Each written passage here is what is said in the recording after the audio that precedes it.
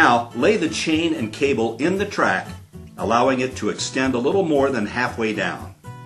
Check every chain link.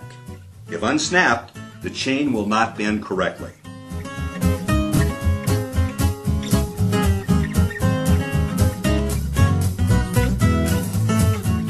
Tuck one side of the traveling cable inside the bottom channel of the track. Note how the power cable faces in towards the channel. Now feed the other side of the cable into the opposite channel. Pull down on the cable to remove any slack and screw the power cable bracket into the track.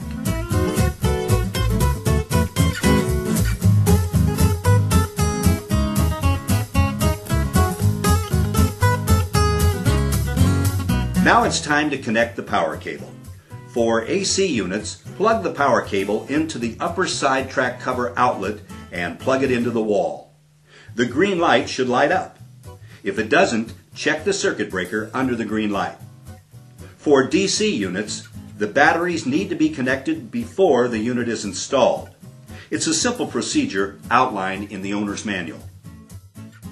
The upper and lower limit cams are safety devices that automatically stop the unit at each landing. The lower limit cam is installed against the unit to hold it in place during shipping. Loosen it. Butt it up against the bottom track cover and then tighten.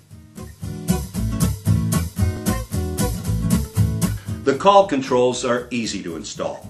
First, finish routing the call control wire through the upper section of track and plug it into one of the two connectors on the upper track cover.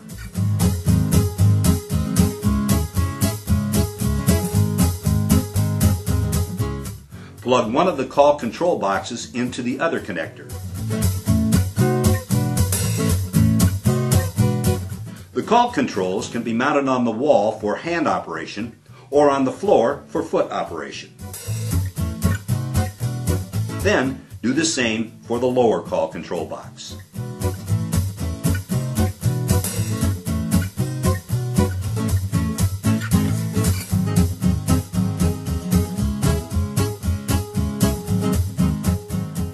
During shipping, the slack cable device may engage and may need to be reset. The slack cable device is a safety system that prevents the lift from running if there's not enough tension on the cable. To reset, use the hand crank to turn the cable drum clockwise. When you see the unit move uphill or hear a click, that means the slack cable device has been reset. Another way to reset the slack cable device is to pull the cable until you hear the click and see the cable become taut.